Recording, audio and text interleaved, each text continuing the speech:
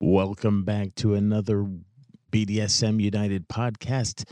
Yesterday, perhaps I dropped a bombshell for maybe a few new people who they didn't realize that bondage is in our acronym because of reasons beyond just kinky play. And unless you dig for it, there are very few places that will go beyond the surface to show you that bondage, in fact, is in our acronym, and it has to do with power exchange relationships, not just kink. Everyone will tell you about the kink, like how to tie people up, how to pick out leather restraints, the kind of ropes to use, and all those kinds of things. But we're going to cover a little of that towards the end of our podcasts on bondage. But mainly for this one, we're going to focus on how bondage is a part of power exchange relationships. And maybe, like I said, maybe for the first time you're ever hearing that bondage is a part of power exchange relationships. And it's not, perhaps you were thinking before that bondage was just about kinky play, just about being tied up or being restrained. Um, let's first look a little bit at our old guard history and kind of go from there.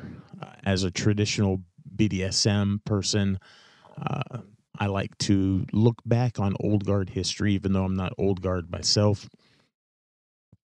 and I like to draw from that legacy uh, of what they left for us, so that we can find out, make sure we're doing our BDSM in ways that doesn't disrespect the groundwork or foundation that they laid. BDSM history is actually about 80 years old.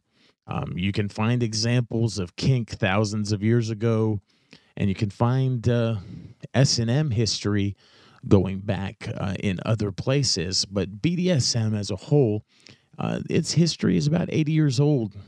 Um, and our history begins post World War II in the late 40s to early 1950s.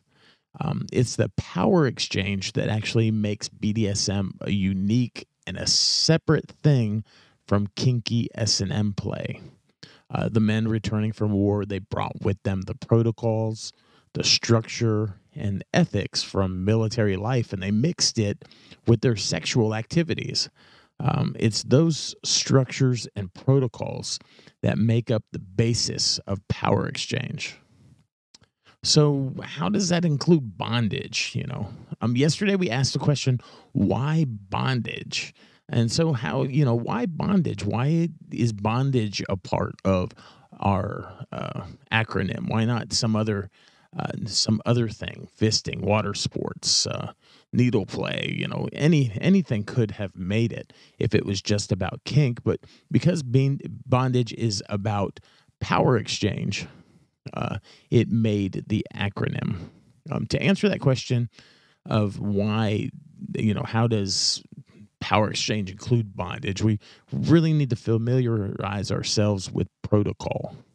And the easiest way to understand protocol is that it is the procedure or the actions of a BDSM relationship. In simplest terms, protocol is the how-to of a relationship. Let me repeat that. In simplest terms, protocol is the how-to of the relationship. The military, it puts a strong emphasis on being mindful of the details. And likewise, in BDSM, as the level of protocol increases, so does the emphasis on details. For instance, a casual social protocol still has structure to it and perhaps some order, yet the how-to is mostly going to be relaxed. Behind closed doors and at fetish related events, a normal protocol will pay attention to more details. There'll be more procedure that shows who the dominants are, who the submissives are, who are the masters, who are the slaves. High protocol, which is typically used in times of training or at special formal fetish events, such as like high protocol dinners or tea parties, it'll demand the most attention to detail in how everything is done. All the levels of protocol, they all involve what we call mental bondage. And this is how bondage incorporates into power exchange through somewhat physical, but primarily mental bondage. A dominant maintains control of the submissive's actions and movements. A submissive restrains themselves in how they act. Let me repeat that because it's really important. So, all levels of protocol involve what we call mental bondage, and that is where a dominant maintains control of the submissive's actions and movements. And also, a submissive restrains themselves in how they act. Even in a casual protocol, bondage connects the dominant to the submissive. And likewise, it connects the submissive, of course, to the dominant.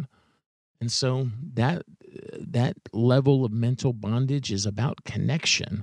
It's not just about restraint, even though the submissive restrains themselves and the dominant maintains that control of the submissive's actions. And when they're doing that through what is called protocol. Sometimes people won't even use the word protocol, but that protocol still exists. It's still protocol, even if we don't call it that. It's still protocol behind the scenes. That's still the definition of what it is. So in our next podcast, remember, we're keeping these podcasts short, but in our next podcast, we'll look a little bit more about how protocol and bondage fit together. This was Primal Piggy for BDSM United podcast. You can find me on Facebook at The Primal Piggy, all one word, or you can find me as an admin of Whips, Chains, and Duct Tape. You can find that Facebook page at WCDT BDSM. You can find a lot of our resources and so much more at www.bdsmunited.com. Thank you for listening today. Be sure to check the archives of some of our past podcasts. Most of those are a lot longer. We're keeping this summer BDSM summer school. We're keeping these episodes very brief, just little bite-sized morsels of things for you to think about today about protocol and how it's the how-to or the procedure, and how mental bondage is included, and how a dominant maintains control and the submissive restrains themselves. And that connection that it makes between the dominant and the submissive. All right. I hope you enjoyed this podcast, and I hope to see you again next time on BDSM United. Thank you very much.